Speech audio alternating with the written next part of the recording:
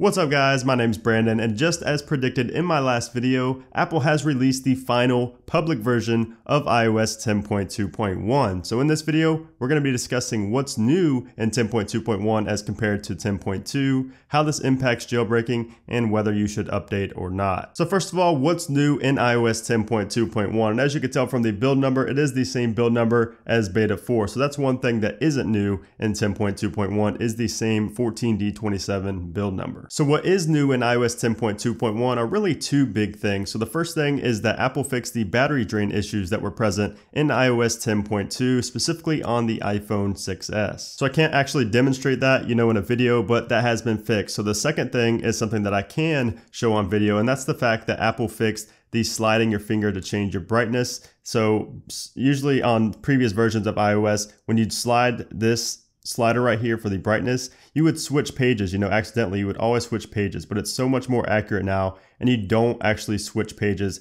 as easily. So as you can see, this is on 10.2.1 right here. This is my iPhone 7 Plus.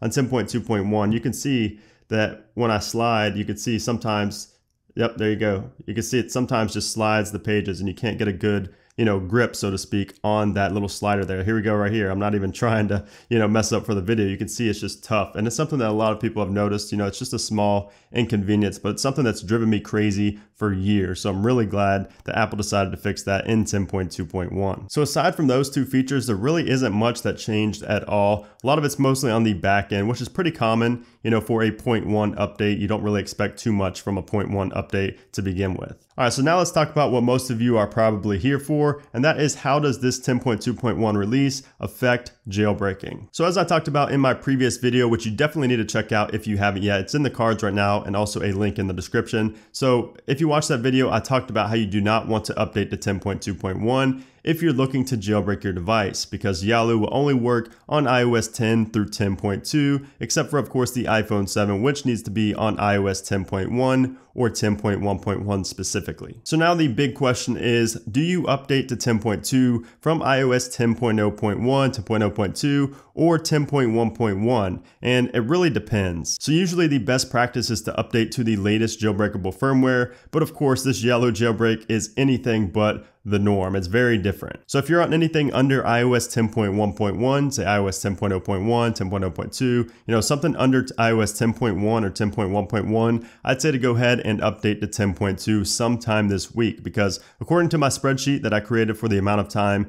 Apple keeps these signing periods open, we should have at least 7 days before iOS 10.2 stops being signed. You also want to make sure to save your SHSH2 blobs, which I have a video on as well. You can find that in the cards. Now, if you're on iOS 10.1 or 10.1.1, I would stay there because we know for sure that a jailbreak's possible, and it has been compatible with the beta of Yalu since day one. And Luca is just so highly unpredictable at this point, and anything could still happen. I will have a more in-depth jailbreak update video sometime this week as well, because if you saw on my Twitter, Luca did a lot of talking on Reddit this weekend and revealed a lot of very interesting information. So yeah, guys, this was just a very short video informing you of the public 10.2.1 release and how it affects jailbreaking. So just to recap, if you're on iOS 10.0.x, I'd say to update to 10.2 sometime this week. And if you're on iOS 10.1.1, I'd stay there for now unless you are just really interested in 10.2 for some reason and want to take a slight risk. Now, if you have an iPhone 7, of course you want to stay on iOS 10.1 or 10.1.1 because no other firmware is jailbreakable for you at this time. And if you have any questions about your specific situation, your device, and your firmware, leave a comment down below and I will do my best to help you out with that. So thanks for watching, guys, and again, look forward to that jailbreak update video later this week, and make sure to follow me on Twitter for more real-time updates. So thanks again for watching, guys, and I'll see you soon.